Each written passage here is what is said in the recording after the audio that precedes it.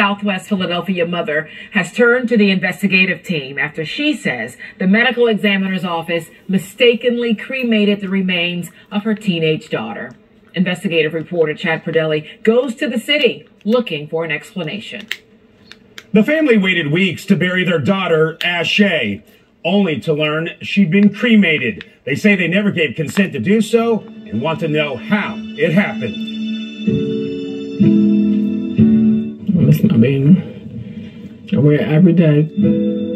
Aisha McCord keeps the cremated remains of her daughter, Ashay, close to her heart. Beautiful soul. Everybody loved Ashay. Wherever she went, everybody loved her. Born at just 27 weeks, Ashay had cerebral palsy and suffered from seizures. But despite her challenges, she was like many 16-year-olds, tough to get out of bed. In April, after repeated calls to wake up, Ashay didn't respond. So Mom ushered her young son to check on her. And he like, Mom, she's cold. I'm like, what?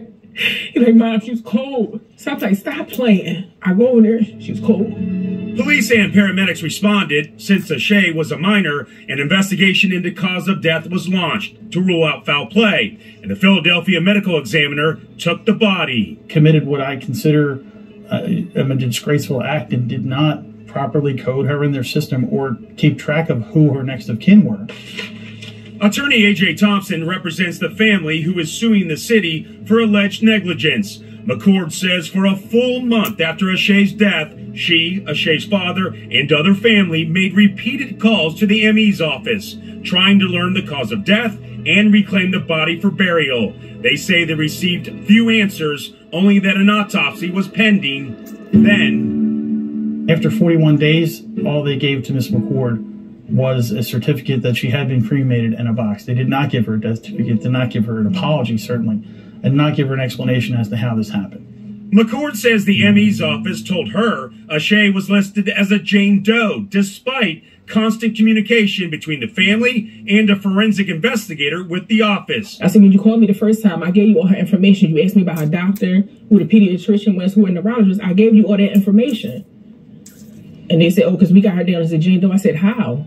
The medical examiner is not commenting. In court filings, the city is trying to have the case thrown out, claiming government immunity. McCord and her attorney want answers and change to prevent this from happening again. Anybody who hears this story will agree it is a huge disgrace and stain on the medical examiner's office and this city. Ashay's death certificate lists complications of prematurity as cause of death, but no secondary causes. I'm Action News investigative reporter.